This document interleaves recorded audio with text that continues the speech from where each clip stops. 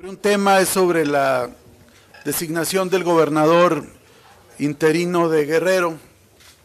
Rogelio Ortega, para fijar posición sobre ese tema. El día de ayer, en el Congreso local de Guerrero, cuando fue electo el gobernador sustituto, el grupo parlamentario de Movimiento Ciudadano en el Congreso local votó en contra de la designación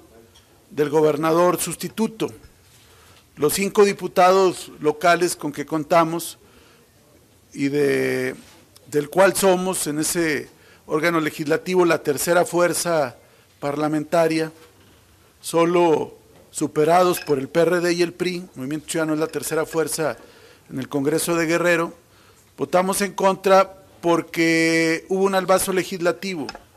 No estamos en contra en sí mismo de la figura de Rogelio Ortega, no descalificamos las prendas académicas o profesionales que pueda tener, pero nos parece que la designación se procesó al más puro estilo del Pacto por México. Originalmente el Congreso debía sesionar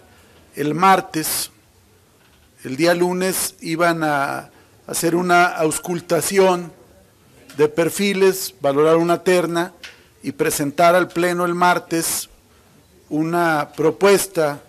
de gobernador sustituto. Sin embargo, entre Nueva Izquierda, el PRI y Gobernación procesaron este planteamiento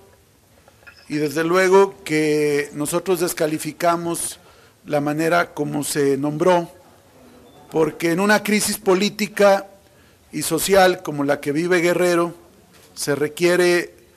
todo el consenso y toda la transparencia, y se procesó,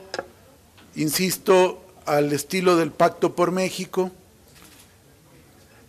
Quienes son parte del problema, como es Nueva Izquierda, sigue siendo el interlocutor del gobierno para tomar decisiones en Guerrero, y me parece que la designación, sin descalificar, insisto, a la persona, no fue de la mejor manera. Nosotros creemos que lo que requiere Guerrero es transparencia y construir acuerdos, no solamente con todas las fuerzas parlamentarias,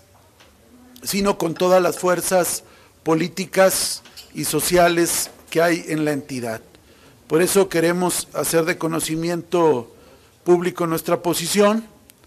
Me parece que el gobernador de Guerrero es el primer gobernador nombrado por el Pacto por México,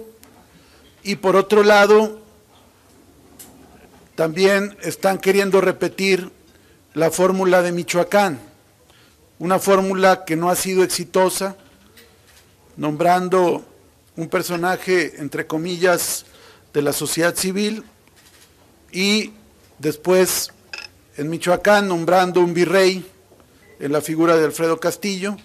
Esperamos que en el caso de Guerrero no haya la tentación de nombrar un comisionado, lo cual, lejos de abonar en la estabilidad política y social, sería un factor de discordancia y un factor centralista que no ayudaría a resolver el problema.